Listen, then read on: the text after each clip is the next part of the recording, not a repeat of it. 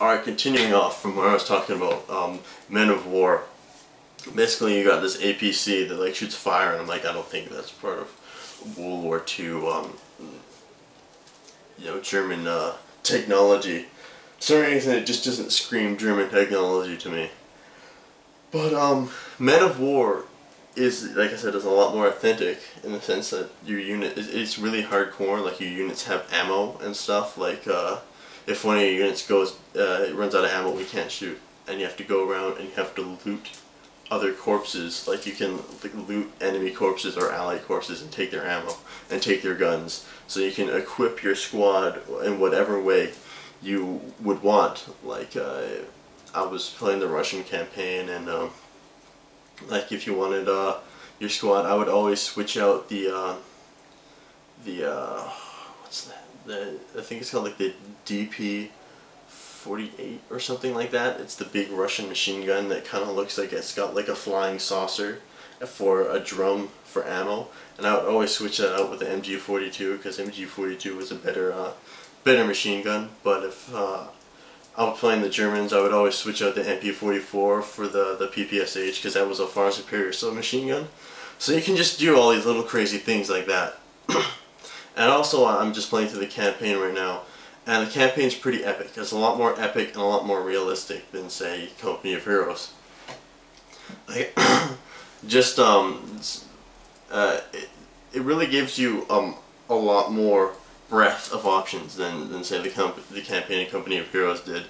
While it's strictly linear, you just go through mission to mission to mission, but the battles that are a lot more like open, like the Battle of Sevastopol, and that battle was pretty epic. Like you have like hundreds and hundreds of units all fighting across his trenches, and there's explosions going on everywhere across this large front.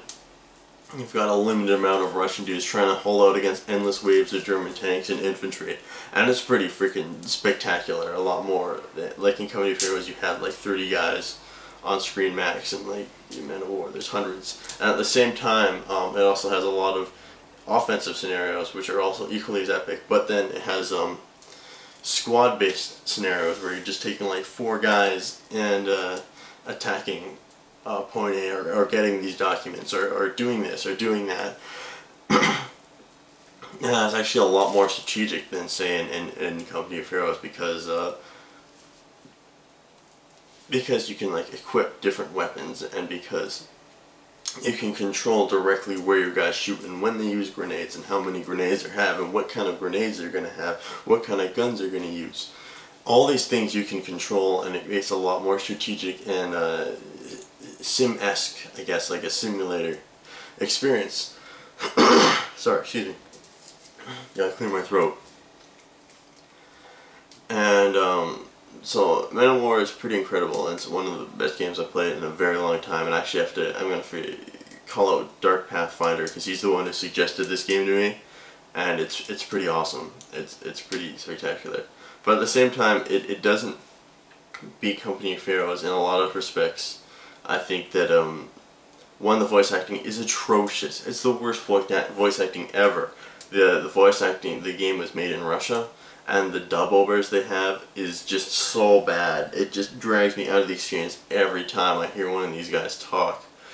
It really almost is like a game killer. It's that terrible. It's the worst voice acting ever in like any game. I'm willing to bet that it's that bad.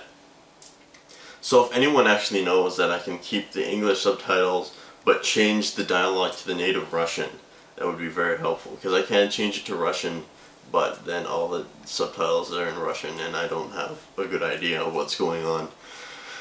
Also, soldiers in Men of War are a little bit more stiff than in Company of Heroes. Like in Company of Heroes, they were really dynamic. Like grenades would come and they would move and they would run, and then they look up and then they would react to every single last bullet hit against their cover, and they just looked and felt more like real life soldiers that were on the battlefield. In Men of War, it's still like they still die from grenades and they still go to cover, but they just feel a little bit more stiff, and they feel a little bit more lifeless, like they're not really there on the battlefield, that they're kind of like your grunts to throw into the meat grinder, almost. And also the graphics aren't as good as in Company of Heroes, and the explosions aren't as nice, but still the graphics and explosions are pretty nice in Men of War. But I actually do think Men of War is better than Company of Heroes. That's my verdict and my ramble about Men of War. But now, I didn't expect to take that long on games. Because I actually, oh no, where did I put my paper? Here it is.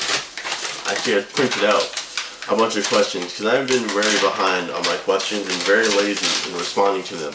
And I thought that I'd just kind of gather up all the questions at once and respond to them in a single vlog, because I believe that I'm a better orator than I am writer, and I believe that if I answer this question kind of speaking face to face, you get a lot better answer than if I were to just type like 5 words in the in the YouTube messages. But anyway, I'm starting off with Scorpio 2040. His subject line is Darkest of Days. He says Darkest of Days had the shittiest ending ever. I'm sure you'll be able to talk about how shit it is for a good 2 videos.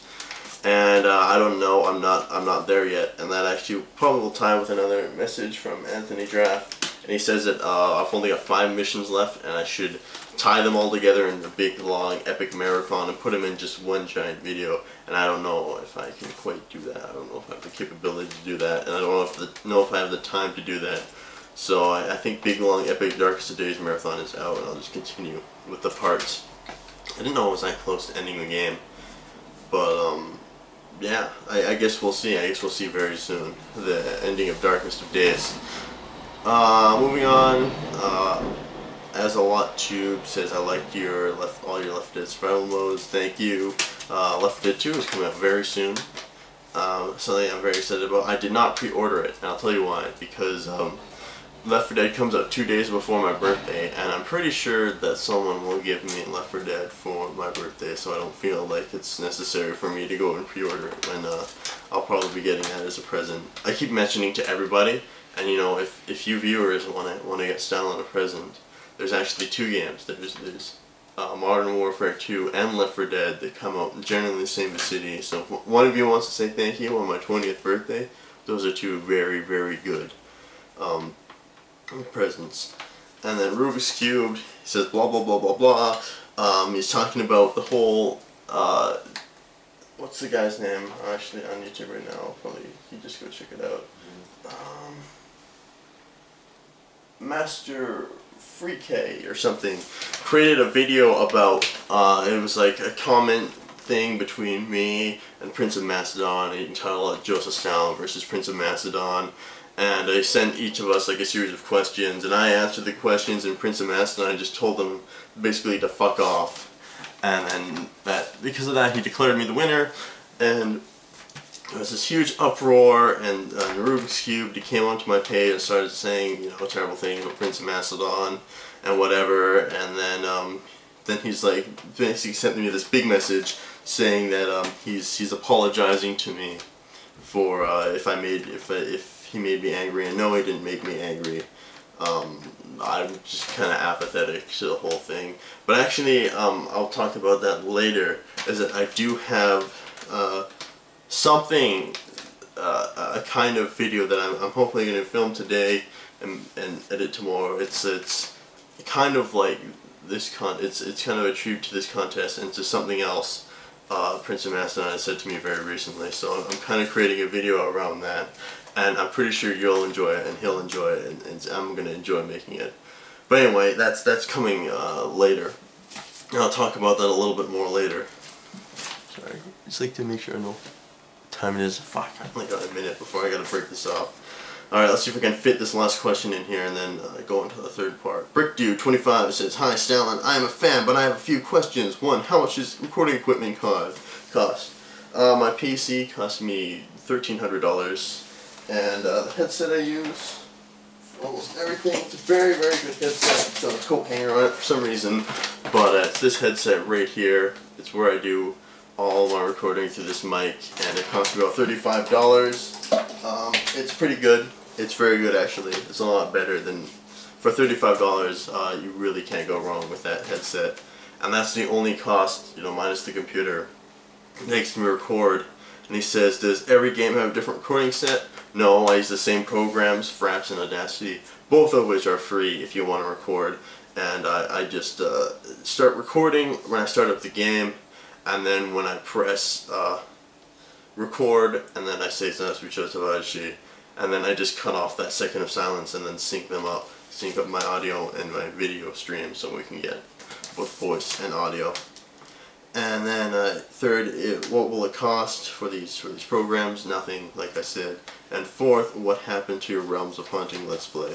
And I'll talk a little bit about that in the next part, so I'm just going to wrap this up and start the next segment.